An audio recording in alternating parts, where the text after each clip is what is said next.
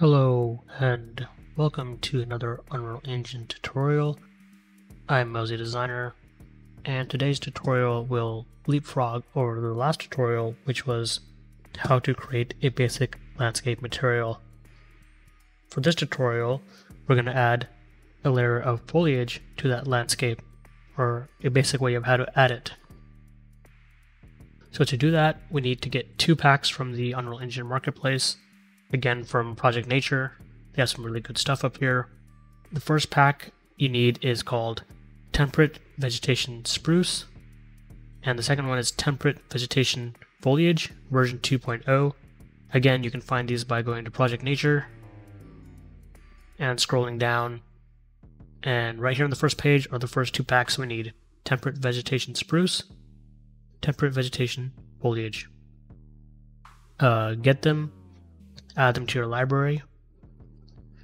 Once they're in your library, and if your library is cluttered like mine, you can go to Category and change it to Props.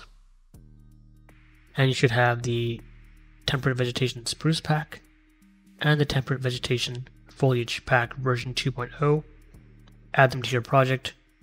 I've already done it to mine. I have landscape learning from the last tutorial. Hopefully you guys have this as well. If not, you can follow the last tutorial quickly and then come to this step next. But either way, you want to add it to your project. I'm going to do don't add because I already have it. And I'm going to load up the project itself. I'm going to go to File, Recent Levels, Landscape Learning. And I've already messed around with some stuff here, so ignore it. But what we're going to do is start fresh. So I'm just going to do a quick foliage erasing and help you guys out. Let's go to my modes panel. So a advanced tutorial is, well, we have to start here anyways. So you want to go to your modes, click on the little plant icon, and that's the foliage. Shift 4. As you can see, I already have some stuff in here, but I need to erase what we have.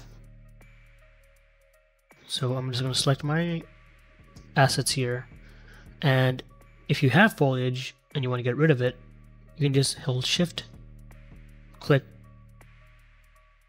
paint it off the layer. So I'm going to quickly go do that and start again of how to get to this stage.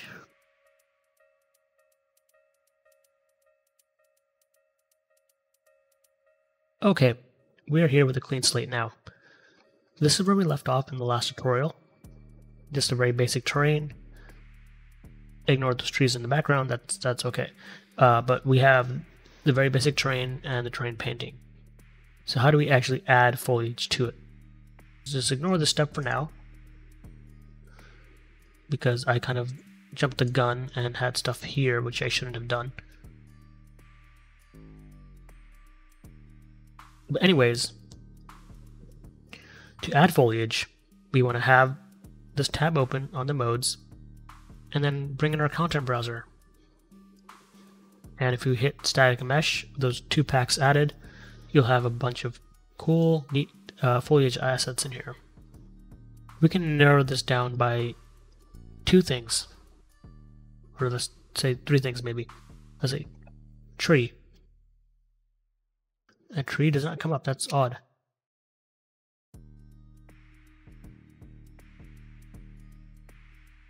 You need to type in the word spruce, and since the first package is a foliage spruce tree pack. So we can just select tree, and there's 2 ways to do this. You can do it by hand, or you can use the foliage painting tool. To do it by hand works for a specific composition. So I'm going to draw this into the world, and hopefully my recording doesn't get messed up because compiling shaders and talking doesn't work. So if you drag and drop into the world, you might have shaders compile. But assume you want to do this by hand. So I'll grab the first tree and plop it in. Okay, so my shaders didn't compile, but yours might. But assuming you're doing a composition for a certain space,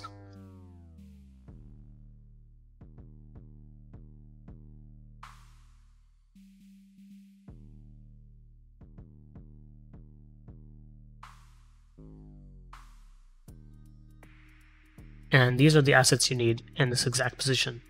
So you found your assets and you moved them around. So let me click on them. Am I in the wrong mode? I probably am. Yes. So let's say this is your scene and these are the assets you need. In this exact position, you can place foliage down like this. But let's say you want to cover a more larger area without doing it by hand. That's where the Foliage tab comes in. So we can go back to Window, Modes, Foliage, Content. We can add these meshes to the Foliage tool. So I'll grab the very first tree here and plop it in. And the tree right below it is called Spruce Half 01 Low. And let's say you can pick whatever you feel like, but I'm going to pick this one, Spruce Half 03 Low.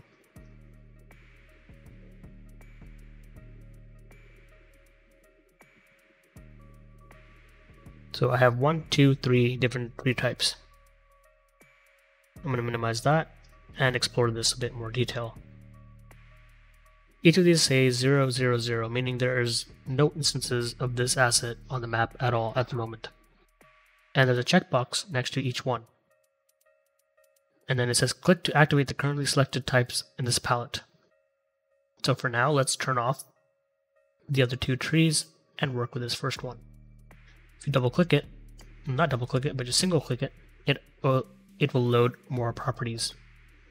And ignore the giant bubble there, that is the brush. We'll come back to that later. So it says the name of the mesh, and here you have the density. It says foliage instances we place at this density specified in the number of 1000 per 1000 unit area. You have the radius, which is how far apart each of these assets are. You can do scaling. Right now it's set to uniform. The foliage will have the same X, Y, and Z scales. You can make it free.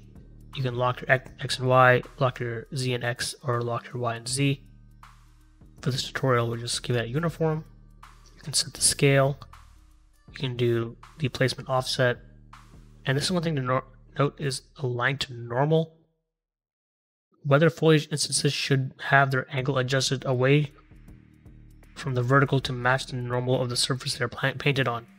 If align to normal is enabled, the random yaw is disabled. This instance will be rotated so the x-axis points down slope.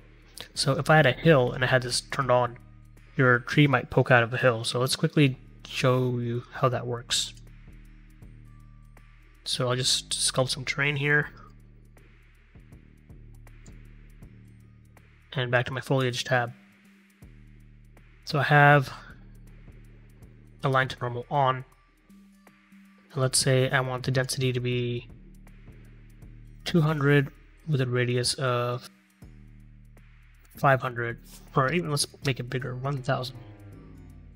And my brush size up here is set to 512, and the density is at 1. Now align to normal is on, so if I click, see the tree is kind of like sideways, and it's aligning to the slope of the hill. You may like this. If you're finding it annoying, you can go back here, turn off align to normal. Now the tree is painted straight up and down. So I can change my radius to 500 and just keep clicking, and I just have a clump of trees. How neat is that? So it saves me the time of doing it by hand. If I need to do it by hand, I will. But for a certain area where I just want to fill it out quickly, I would use this method. But let's turn on the other two trees. So I'll turn on the spruce half 01 low and spruce half 03 low. Feel free to change the properties if you like, or the scaling. We can try that on the second tree type. We can make the minimum scale 2 and the max scale 4. Sure, why not? Let's change our density to 50 with a radius of 750. And again, these values you can play with and see what works well. The next tree type, let's set their minimum scale to 0.5 and the max scale of 3.5. And align to normal is off. Align to normal is off.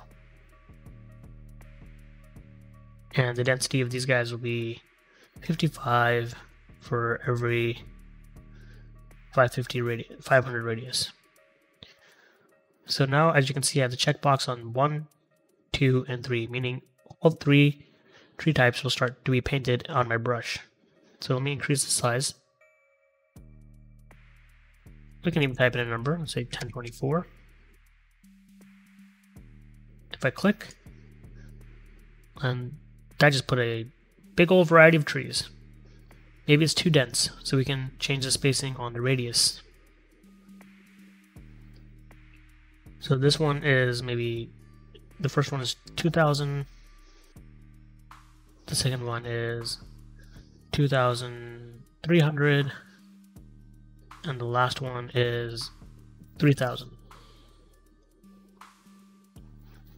And if I click here, they're still pretty scrunched together. Let's change that.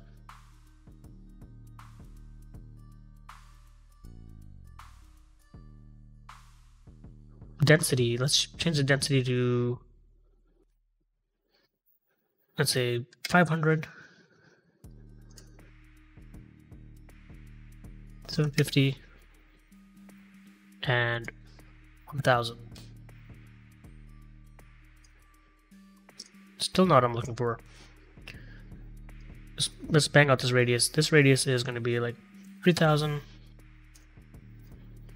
This radius, I guess I never hit enter. That's probably my issue. Always hit enter. This will be 2000. And this will be 1500.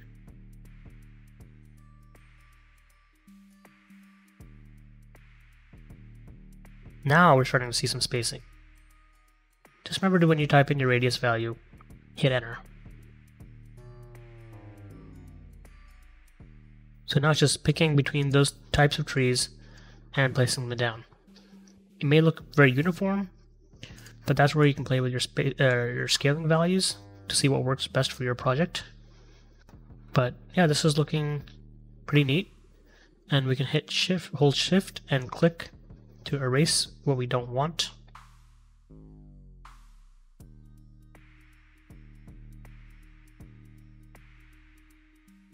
So yeah, that's a pretty quick start. You can do the same thing with the rocks and grass layers. So with that in mind, let's add in a grass layer. So I'm going to minimize this. Or actually, I could keep that open. But I'm going to content browser, type in grass, go to my modes,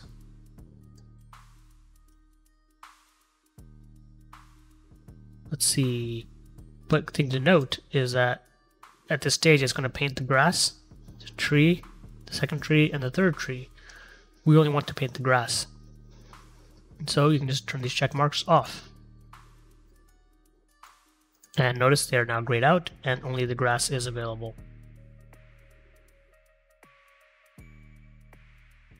Maybe it's a bit too thin. It's not exactly what I'm looking for. Let's erase that and change the asset type. So if you don't want it, just select it, hit delete.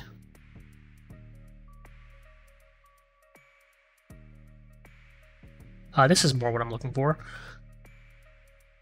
Low grass 0102. Same thing. Let's say density is 75 for a radius of 120. The min value is 2 and the max value is 5. Align to normal is off. The other 3 layers are off, and if I click, I'm starting to put some grass in, but I don't like it. Let's lower the radius to, let's say, 15 with a density of 250.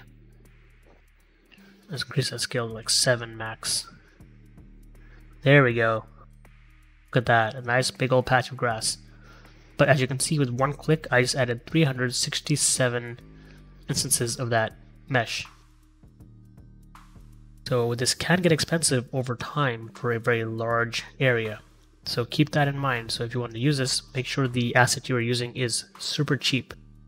In the short term, for a vignette or a small space, this is perfectly fine to use. So we can just kind of paint that grass in along the edge of our trail. Maybe down in here in the forest. So you get the idea. You can add in rocks and have them scaled to different sizes. But see, here I have align to normal turned off. And the grass looks kind of weird, kind of poking out pretty straight. So let's hit shift click and erase that. And turn align to normal back on. And now that whole hill has grass in the proper direction. So align to normal can be handy for painting certain things. So that's the gist of it, how you can add foliage to your terrain. Hopefully this quick tutorial was helpful and informative. And I don't know why this is floating. Up here, let's just erase that. Anyways, hopefully this was informative. You got the gist of how to add foliage to your terrain. You can add rocks, you can add a bunch of other stuff, little plants, little greeble stuff that takes forever to put by hand. But again, keep in mind, make sure the asset is cheap. Using it over and over again will not blow your performance budget. But for something simple like this, it's perfectly fine. So yeah, we just made our landscape look a little more interesting. Again, not the prettiest thing, but it's a quick tutorial. Hopefully you guys found it informative.